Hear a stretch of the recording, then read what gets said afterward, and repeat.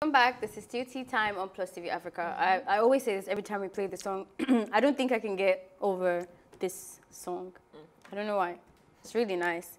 And the video, we're talking about something, Ife. Yeah, so basically, after we discussed the Shatawale story yesterday, I'm Burna Boy not, get into him. So I went back and I went to check their songs and stuff like that. So he was talking about, he has a song actually that was dedicated to Burna Boy, my guy. Oh, wow. Yes, he has a song. So actually, I searched for it on Audio Max. I had to go on Tubidy to find that song. Do you understand? That's such a, like... old school. Yeah. So I found it on Tubidy and it's titled My Guy. And all that song was only dedicated to Burna Boy. Apart from Hallelujah, where Burna Boy gave Shatawale a shout out, he also had On My Side on, what's it called now, Giants of Africa album 3 years ago. He also mentioned Shatawale. So I saw a lot of Ghanaians also coming for Shatawale, saying, oh, because he has been nominated for the Grammys now, you think he should come back and carry you. Yes, you ousted him for a while, but the only thing I got from all of this is that, look, when you do favors, can you just take your mind off the favor and don't expect returns? Because it makes me worry that was that favor a favor then if it wasn't coming from your hand, it wasn't given freely. So if you're expecting, because, okay, the fact that you started before me, you're probably more successful. I mean, you were more successful, you helped me, and then now I'm being more successful. You don't mean I owe you my life. Yeah, no. I can do the beats I want to. Even Ghanaians were telling him that when we did tell you to stop to they do wax songs. Hey. Did you understand? Ooh, okay. you still they do Sa. Now you want Shatawale to come out. You still do Sa.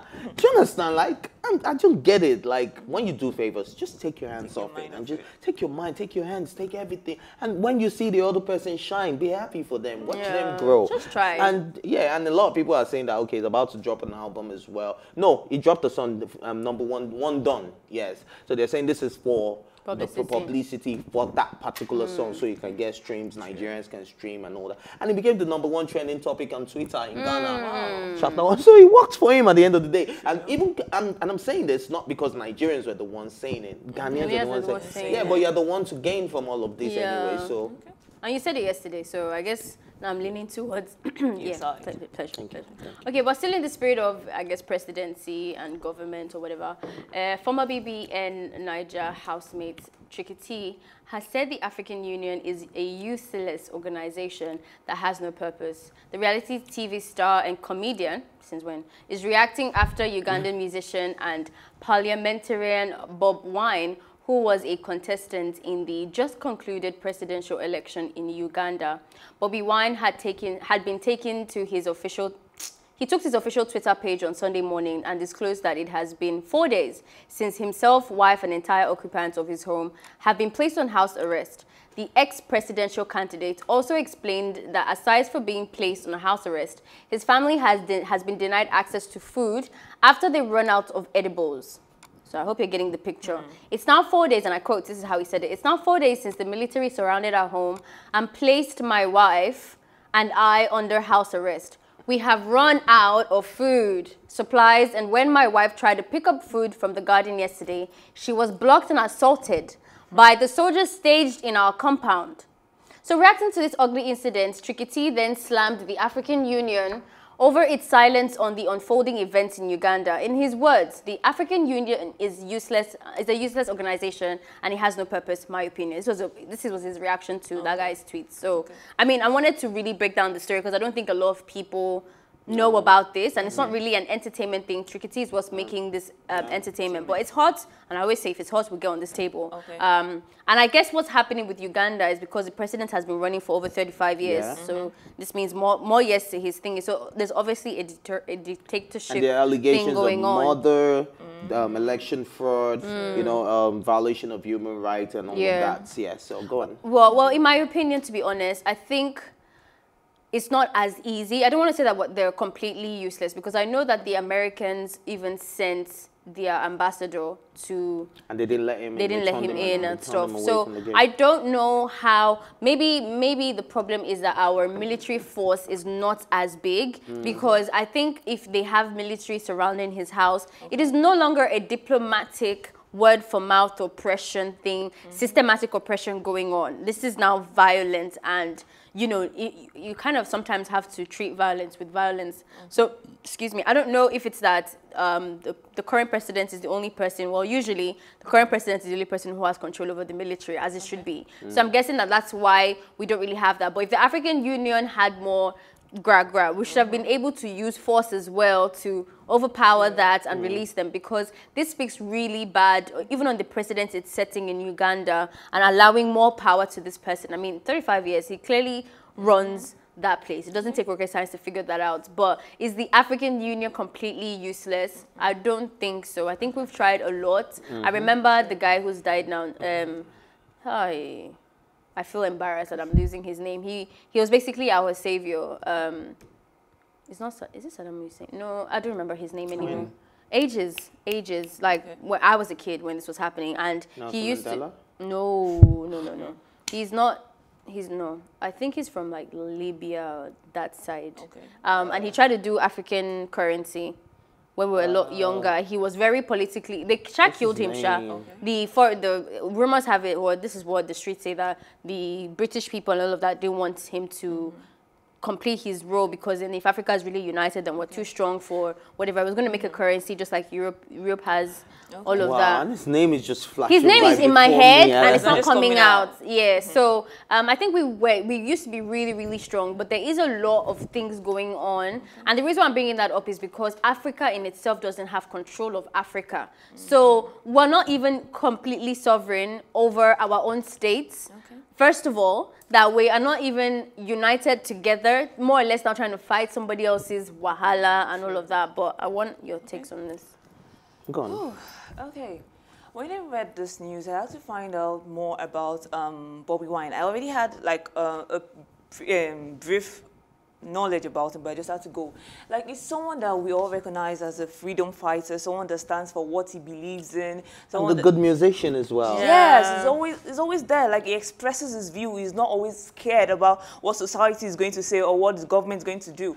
So when I read it, I was like, why did they arrest him? According to research, he held a protest and they said he violated COVID-19 conduct, like he made everything, like he didn't follow the guidelines for COVID-19. That's why you're treating him like this. It absolutely makes no sense to me. Fine, that's the only reason, that's the only thing I know he did wrong. But is that why he should deprive he and his family? He also ran for presidency. Yes. But what they were really emphasizing on that article, the thing that they're hiding behind, it's kind of like is it not the same Uganda that Omah was held down? They were really emphasizing on was like he breached all COVID-19 protocols. It doesn't make sense to me. About Trikytee calling the African Union useless is I don't agree with that. Fine, they need to like ensure more safety and do more, but I don't find them completely useless. Well, in certain cases, right, it's not allowed to use certain words or generalize things, and that's where I have a problem with Trikytee. Do you know who Gaddafi is? Gaddafi. Yeah, thank you. The name was there. Gaddafi. What's his full name? Gaddafi. It's not Gaddafi anymore. Gaddafi. There's a full name because I don't know. I shall name as Gaddafi because I named my dog my Boabu Gaddafi. And you couldn't remember that. Thank you. I'm so sorry. My dog is late. May you rest in peace, Gaddafi. Omah. It's not going to ring a bell, Gaddafi. He wasn't even going to do the African currency. I think we were going to have our own gold. He was doing it was the currency. But it was in gold. Yes, it was going to be. We're going to be lit. You know, we're going to be litty. You were saying? Yeah, sorry. Sorry. You were doing talking. I said sorry for digressing. Okay. Let's apologize. Yeah, really eager to get back, you know. I was thinking what you want to say. No, she never heard the name, so she doesn't want to be left out. Yeah, I get it. Gaddafi. I've heard it before, but I've heard that name several times about Trikytee before, and I was interested in that. More so than Gaddafi. Do you know who he was?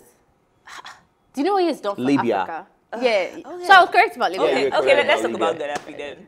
It's okay. Sorry, all right, so back to the matter, right? Okay. So Trikytee is where it went wrong was when he generalized it, because we've seen the African Union do a lot for Africans. Yes. Do you understand? So the fact that they don't step into certain things. Now, this is a president that has led for 35 years. Like you said, obviously runs things. He runs He knows everybody. Before they even make any move, before they are doing any investigation, he has blocked all the corners, changed the papers, in fact, burned down the building, finance house, we get burnt down. We get the picture. I don't want to call anybody, but you get it. Yeah. Things we burn. Rats will eat stuff. Snakes will swallow. Like everything will go. So when you know, and you know, I'm not saying that that's the right thing. I'm not saying that's the way it should be. But generalizing it is not bad, because it's too bad. It's bad. It is bad. They're not doing enough. This is the time. This is what it's built for. So if he says that, obviously it's not a correct fact, but he has a right, based on like how he's feeling about it, to say what he said, because they're supposed to come through for this. Absolutely. Stand for. No, yeah, that rat swallowed. But then because how can I correct you about your house when my house looks the same as yours? Like, who's going to do the stepping in? And think about what happened in Zimbabwe with. Can you just stop? Stop embarrassing all of us on this table and making us look like we don't know our history and politics, okay? All right, so moving on. It's where. He was running the state. They will tell you now, you say Zimbabwe. Movavi. When is Mudasi? Please. Anyway, it happened there where like he was running the country for a long time. This was the first time. I remember it was a big deal last year where he was able to then let go, and I don't even know how that happened, where he didn't go back into presidency. So, and even then it wasn't the African Union, it was the people. But I think Uganda is a lot more stricter in terms of penetrating because of where they are.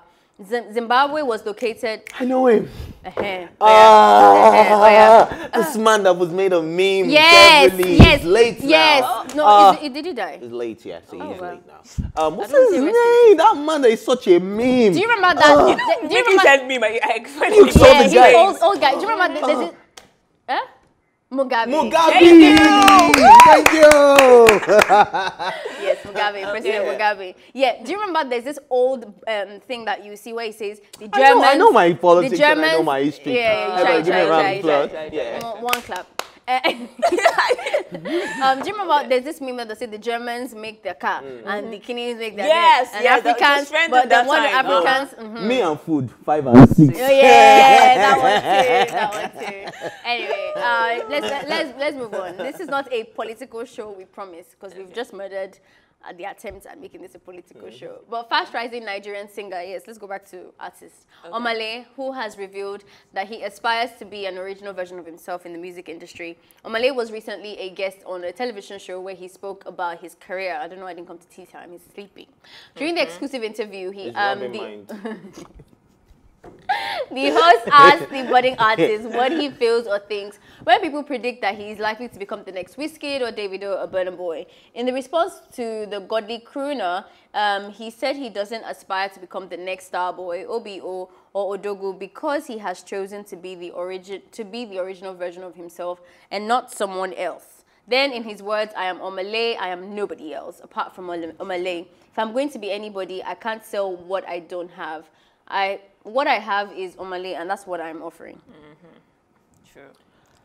Well, I think it's obvious. That's what every artist should tell you. I was going to say, like, this is really, I don't know why it blew up so much. Like, what else are you going want to sound say? like someone I'm going to be else. like, oh, yeah, actually, I have a plan of how I'm going to copy everything that Wizkid has done and sound exactly like him. Because everybody wants to be the original version. Exactly. Like, it's such a lame question even, and the fact that they're glorifying his answer is like, what else is he going to say? And even if that's not true, even if the guy actually admires his people so much and is praying every day that he has a little bit of what they have or whatever, he's not going to say it on TV anyway. So it's like somebody saying, oh, how do you compare yourself to Richard Quest or Larry King? And I come out, I'm saying, yes, I'm trying on my everything, my like power. They tell me this guy in 1966, I'm copying it tomorrow. Like, what are you gonna say? Did you guys see the Ghanaian inauguration, and they copied the 1992 Bill Clinton inauguration speech? Did you see that? No. Word for word. It happened. Wow. It happened. That is so sad. Did you not see the one? Did you not see the one where Trump's wife and Michelle Obama. Yeah, of course. Word for word. But this one, I don't know how the president said it. If you should pause, the Ghanaians are good citizens, and the president does, and Bill Clinton at the you do, and Ghanaians are good citizens. Are you wonderful. That was so Okay. sad. Wahala. Brett Ward. Word for word, action by If action. he had done his face like you do it too. You should also rub powder and change his wig while he was out there. Yes. Why can't you just paraphrase? It's so easy to do that because you already have the expo. That's what they didn't even so go sad. through the script. They just It's just like writing an exam you're copying. The other day we were all exposed to ourselves. And you said, "Oh, Which one is we? Which one is we?" I said we all. No, it's you that was copying. I never said anything like that. Okay, but I shall think give I a have shout a out to playback. Linda Oshintade, right? Okay. It's like me to now saying that at the end of the exam, I wrote Linda Oshintade on my page, on my paper. I swear, with the name as well, and the hamatric number or You know? WAEC number, you also put it there. Yeah. It's ridiculous. But anyway, we hope you're not going to be like them. He's not like them anyway. I think he's sleeping a bit on his career, in my opinion. No, it's actually motivating the younger generation in Uganda because Uganda. Sorry, I'm still on Bobby Wine because Bobby Wine is actually okay. I forgot. I think that was the point I actually wanted to say. So you know, he's 38 years old, and yes, he's actually motivating a lot of people. So a lot of people should get into. As long as the child does not end in death. I hope so too. Yeah, back to Omah. Yeah, it's just what we expected him to say. There is really nothing to say. Even the artists we have on this live show, you hear them saying like, "Okay, I don't want to be." But it has some similarity to Uganda. That's why it came to my mind. Yeah, because he was there. Yeah, you hear them saying like, "I don't want to be like this person. I want to create my own sound, my own style." So I don't think anyone wants to be like this particular person. The question was weak. The question was weak. True. The question was I weak. agree. And I remember even like, there has to be a fine balance. And there was a guest that we had here who was saying, I asked him, what's your inspirational? I did not say, who do you want to be like? So he does not have any inspiration. I'm sorry, but that's I don't believe that story. But when you ask him, what do you want to feature?